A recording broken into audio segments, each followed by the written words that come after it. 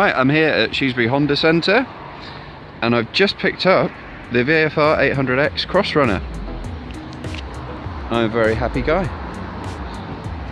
I'm just done all the paperwork and everything, thanks to Darren and Steve here at Shrewsbury Honda. Very helpful and gave me a great deal on the bike.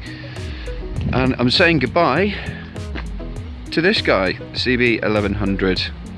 It's a lovely bike, but you know, with the touring coming up and everything, it's not exactly ideal, given that she's got not a lot of wind protection.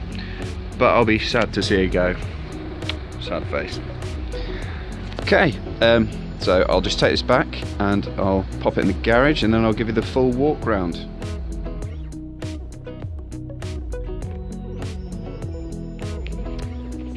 Right, so I'm back at my house, or as Blake likes to call it, the mapped base camp in Shrewsbury, and I've just got the Honda CROSSRUNNER back,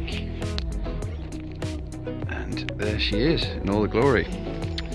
So just thought I'd give you a bit of a walk around the bike and sort of tell you all the facts and stats and everything.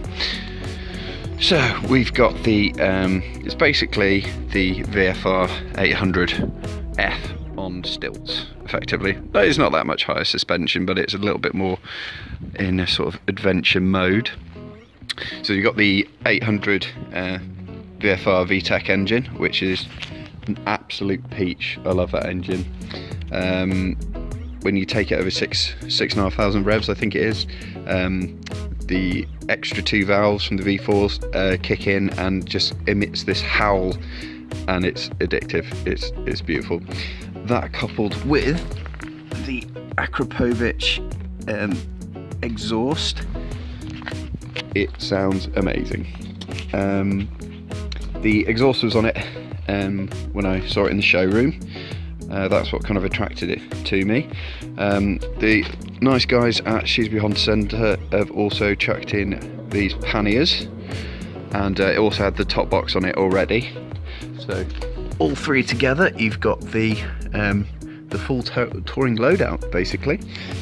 In terms of extras, we've got the heated grips as standard. We've also got the traction control,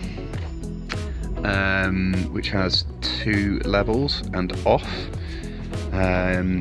What else we got? Got the LED lights, and under the seat there's the 12 volt, I'll take this off a little bit, but got the 12 volt power supply as well, which would be useful for touring stuff, charging stuff on tour. They're also nice enough to put a brand new front tyre on it as well, because it was a bit worn, so I'm going to try and scrub that in today. Going a bit of a ride. Yeah, so I'm probably not going to do much with it today. I'm going to swap the screen, because unfortunately it's a bit on the small side and I'm quite tall, as I'm sure you might have noticed. So I'll be swapping that over and also probably adjusting the seat height. But without much further ado, I'll fire her up and you can give her a listen.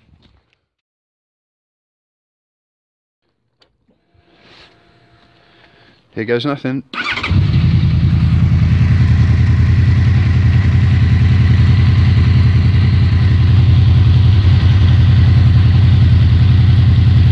Right, now listen to this.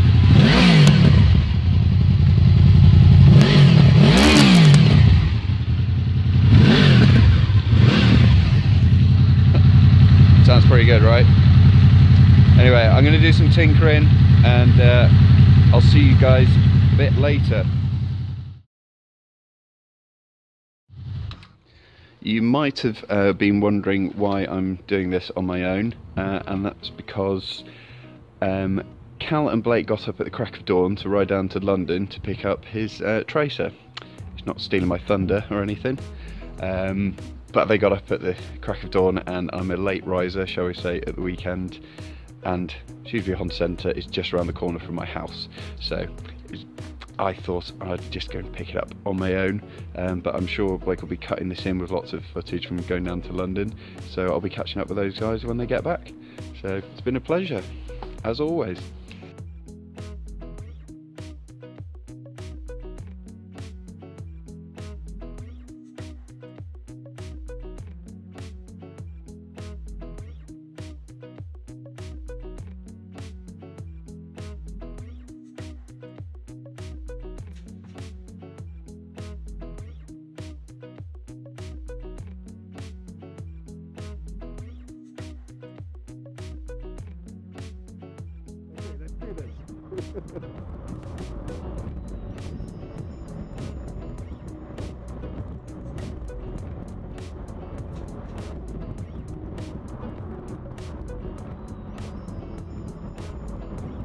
Yo, Lander!